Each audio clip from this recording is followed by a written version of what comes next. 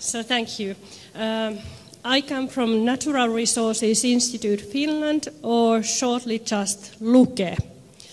And this work has been done in collaboration between the University of Helsinki, LUKE, and University of Eastern Finland. And all these institutes are Finnish organizations.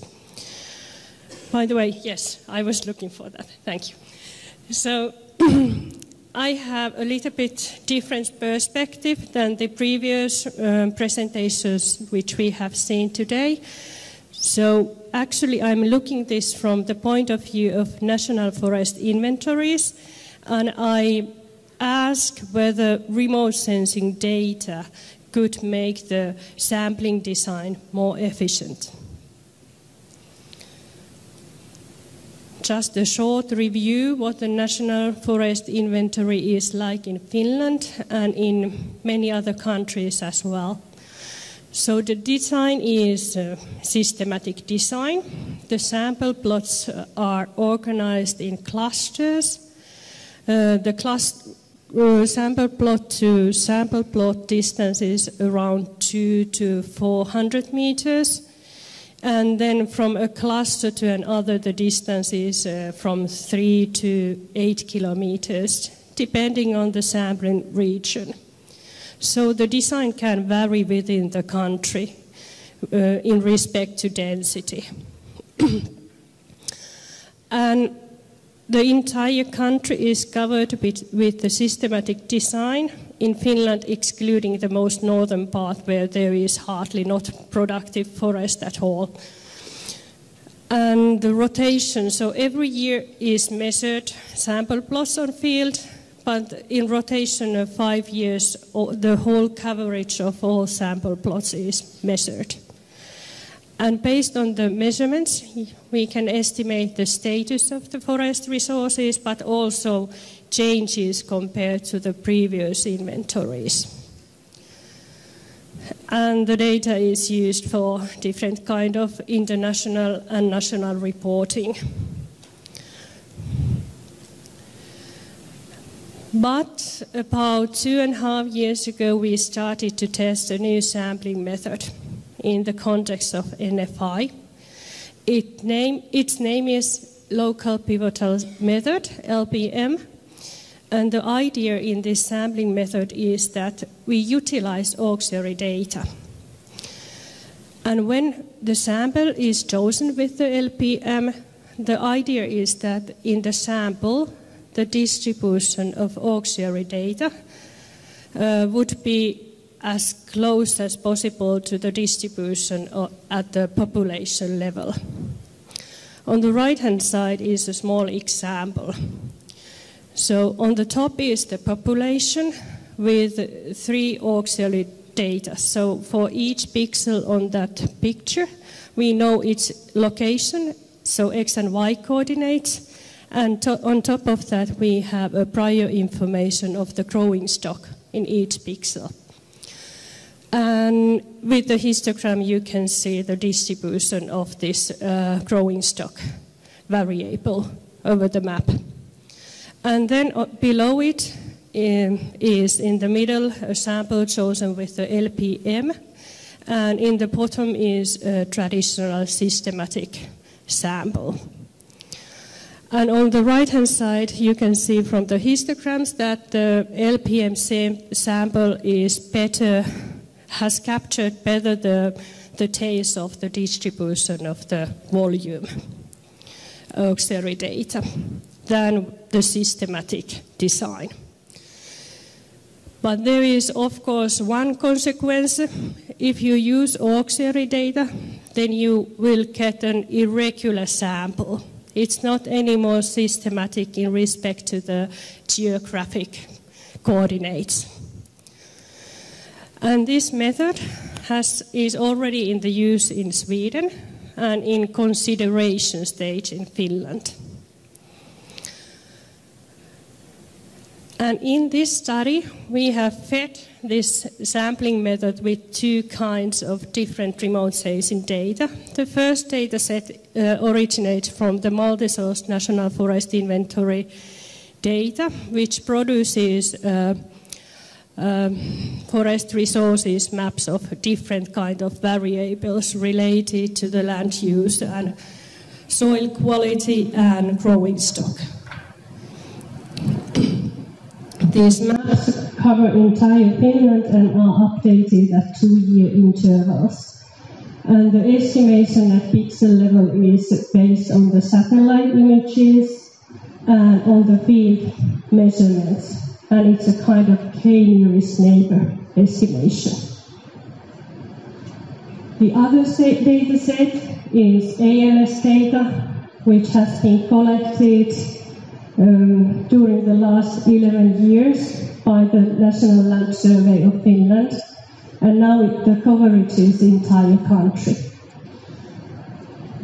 It has a low pulse density, and for this research, a cell size of 30 by 30 meters were extracted from the data set, and for those cells, height and density metrics, the classical set of metrics was estimated.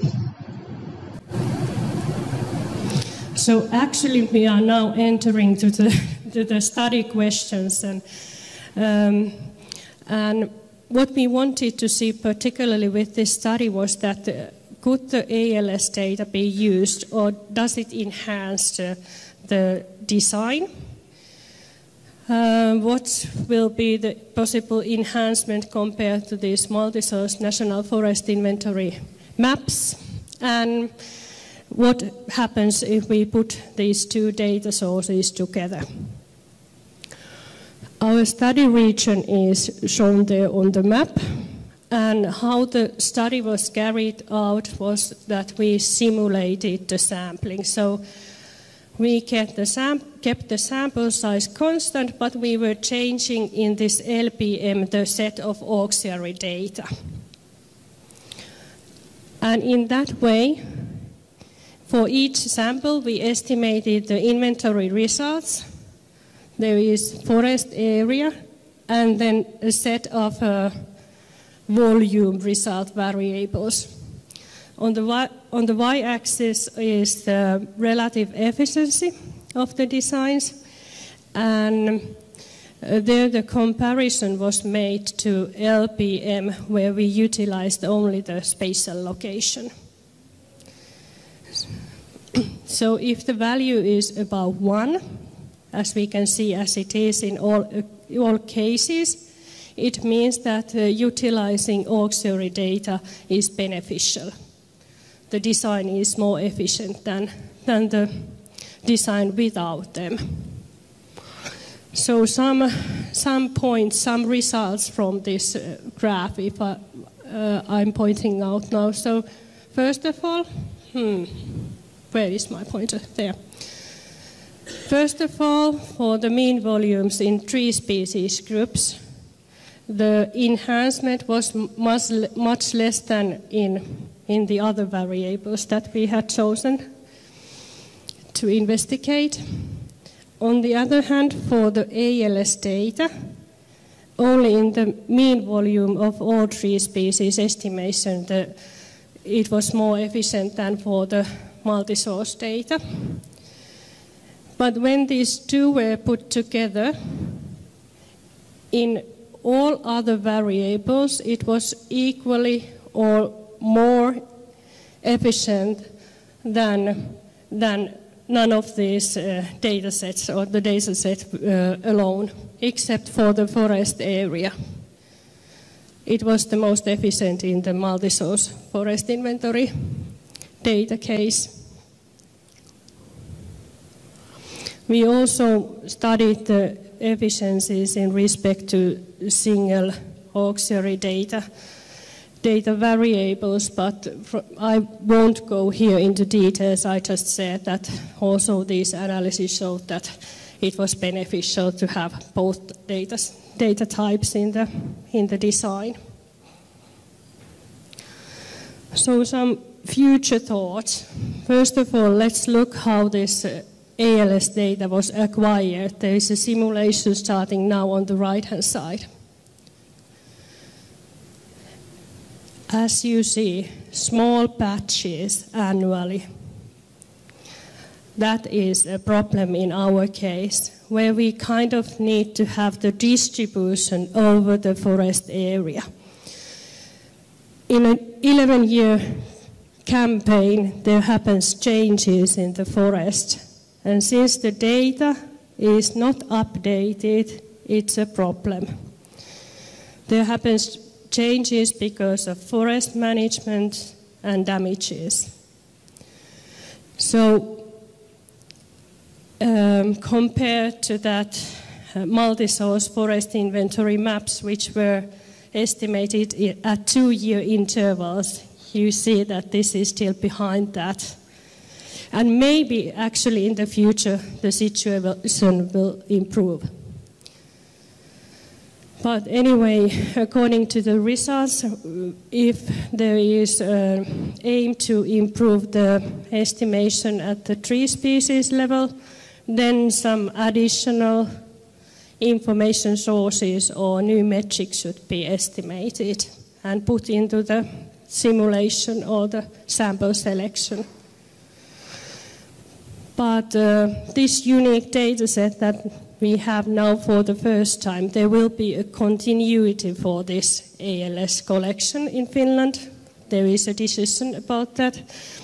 And we are open from the NFI point of view to utilize this kind of data also for our estimation or design in the NFI in the future.